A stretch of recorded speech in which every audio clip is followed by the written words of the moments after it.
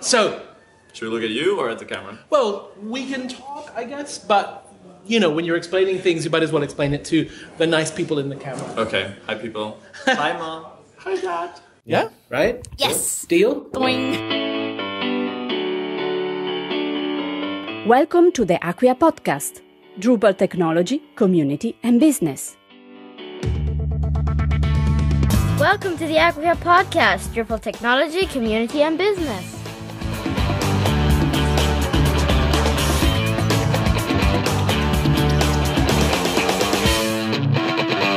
There's a module for that? Of course there is. We are at Drupal DevDays in Szeged, Hungary. I'm with Thomas Seidl, also known as Drunken Monkey on Drupal.org, and Nick Veenhof, Nick_VH on Drupal.org, correct? Correct.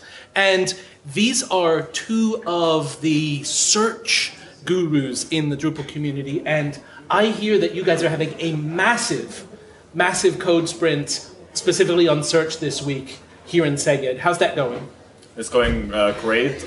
We've had 14 contributors so far, and made a lot of progress on the Search API 888 part, which is a lot of work, so far from finished yet, but we've really had great progress on many contributors, so it's really going great. From what I've heard, it's the biggest sprint for a contrib module here in Drupal DevDays. Okay, wow. So let's get a little bit of background on you. Nick, I know that you work at Acquia. Correct, yes. And what do you do with your days? My days are filled with lots of search. So I'm the lead search engineer in Acquia, so I'm responsible for everything Acquia search, which includes the modules as well, and support. Okay, and Acquia Search is the product name for the Apache Solr solution that Acquia provides. It's a hosted Solr, yes. but targeted towards Drupal. Okay, and Thomas, where do you work? What do you do with your days? Well, I'm a freelancer, so mostly I just work free time unpaid on the Search API and related modules, but I'm also doing freelance work for search on specific sites and developing on Search API and related modules for clients. So that's about my workday. Search gun for hire if you need somebody. That's the guy. Yeah. Also sponsoring. He needs sponsoring. I want some friend in the issue queue. When did you get started in Drupal? And tell us, please, your first Drupal memory. So I got started in 2007, I think, at the university. At the same university, there are also Fago and Klausi and MH86, and there we had some practice lecture where we had to build some open source software and support the project, and they kind of recruited me for their Drupal project, and then I ported a private message to Drupal 6 for that project, I think. So that's my first. Okay, so you got started in Drupal 6. Nick, what version of Drupal did you get started with? I started with 4.7 8 years ago as a university project where we had to make a community site. And basically we had to tell our teachers if Drupal is like worth it. And our answer was no. And then I started looking for a job after I finished my bachelor. And the only cool technology that was out there that offered me free travels was a Drupal company. And I loved it. And the first week of my job, I ended up here in Szeged. At the DrupalCon in 2008. So I had a blast, and then I learned basically how to do this Drupal thing correctly. I didn't know you couldn't hack it.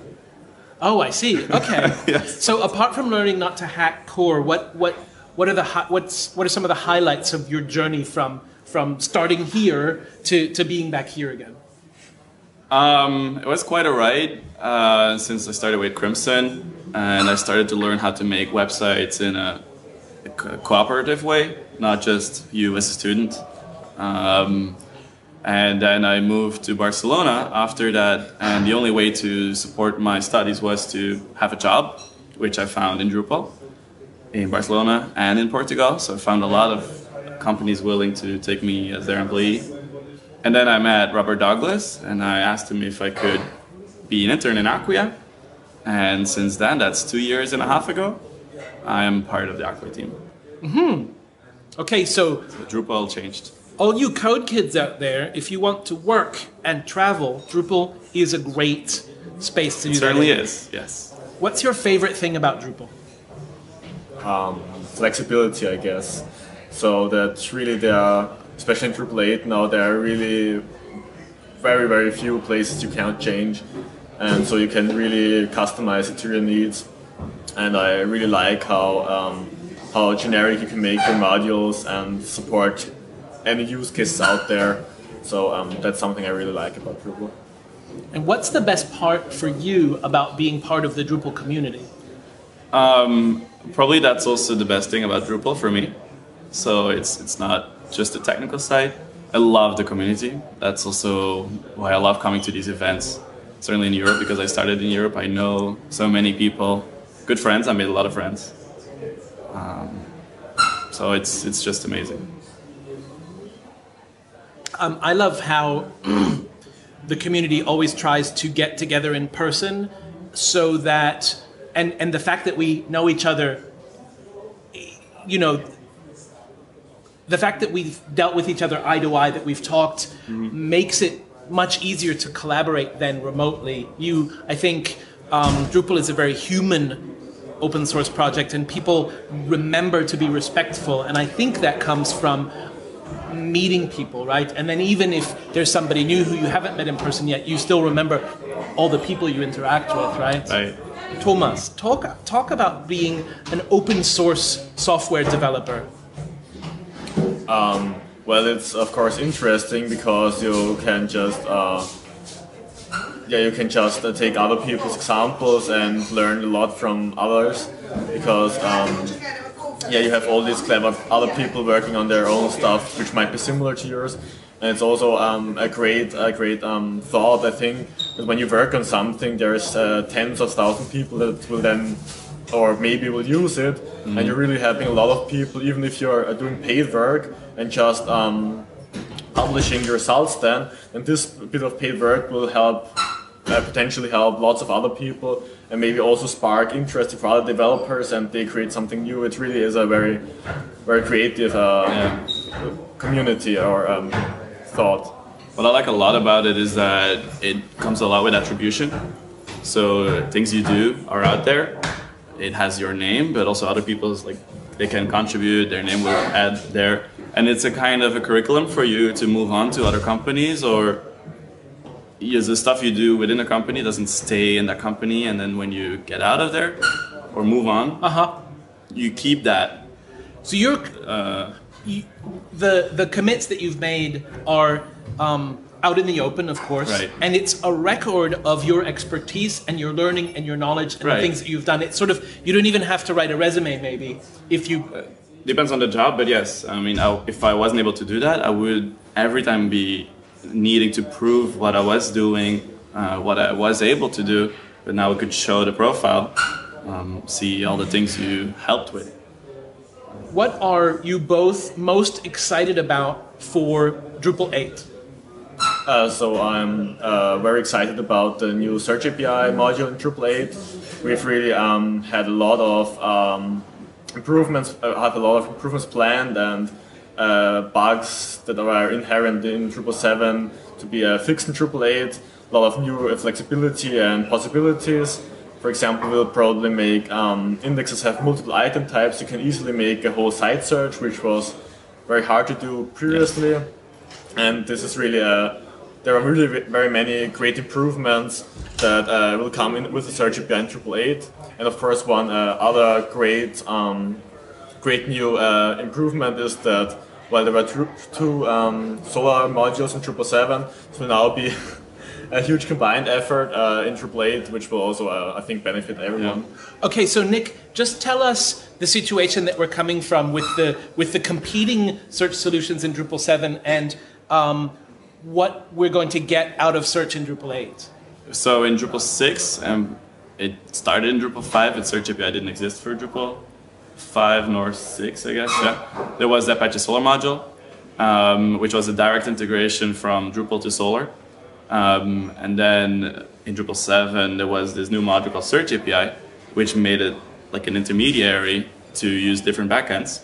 And the two modules were offering very similar experience, but with a very different technical point of view. Okay, so search is a really interesting space, and the kind of things that we're looking for are faceted search, Right. drill down search, search based on geolocation information, Right. indexing Different of attached content documents, types, external indexes. plus authors, plus publishing dates, plus everything Right. that you can imagine that you would see on a big site that would let you slice and dice through the stuff that's And already there. speed. I mean, it needs to be quick. Your search needs to be resolving quick. So I think a year ago, Thomas and I sat together, or maybe longer ago, to combine already the Solar schemas, so the config files for Solar. And from there, we started to grow into a direction where we saw, okay, we're doing a lot of really similar things. It would be nice for Drupal 8 to maybe combine forces. So there was a blog post that was written about the reasons and what we're trying to do. And this week, we're actually doing it. We're actually working together on Search API, not on Solar yet. That's when the base module is finished. But it's very exciting. But One solution. The Solar solution is then just plugged into Search API in the end. Yes. And you could plug in any other search backend in the future. Yes, like Elasticsearch or Right. whatever people want to use. So this actually comes back to the open source ideal of not reinventing the wheel, of combining forces and writing Correct. one thing better than two different things that you have to waste energy So on. we're taking the best of the two worlds and we're trying to merge that into one really, really nice solution for Drupal 8 to make Drupal 8 the best. So Right. how is that going to benefit clients and site owners going forward? Well, they don't have to decide anymore between two competing solutions when really a lot of people ask the question, so which should I use? And it's really hard to say Yeah. because both have advantages, both have disadvantages. When Drupal 8 there will just be one module which hopefully can do it all. You can just use that. There will be a lot of people who were either Apache Solar or Search API guys in Drupal Yeah. 7 now then you have a much broader base of expertise because people will just know this one Solar module. Unified and documentation. Exactly, the documentation, all efforts don't have to be duplicated anymore, so there's a lot more energy to go into just making it better. Great. And guiding them towards correct approaches or correct ways to configure for Right. their needs. Because you've got a single set of best practices to define. Yeah. Exactly. Perfect. How do you feel about Drupal 8 uniting so many open source projects and communities? Like Symfony? Like Symfony, like Guzzle, like Ascetic, like all these different tools that we're bringing in. I like it a lot because in Acquia I also have projects, internal projects, that is already doing this for Drupal 7. So I'm already familiar with Guzzle and some other composer ways of binding everything together.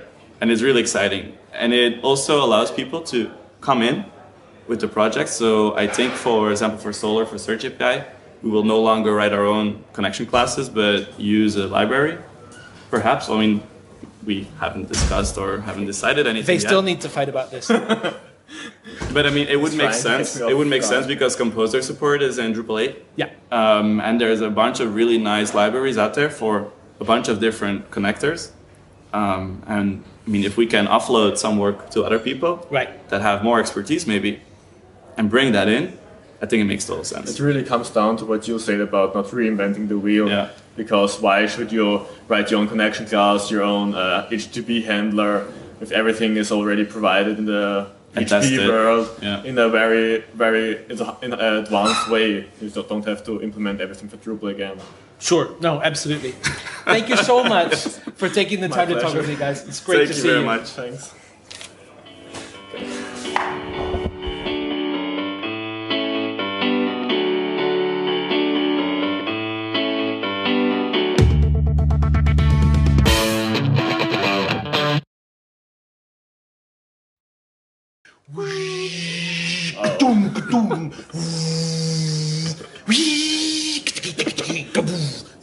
So, what word best describes Drupal? Blue. right. What is your favorite Drupal superpower? Being able to understand views.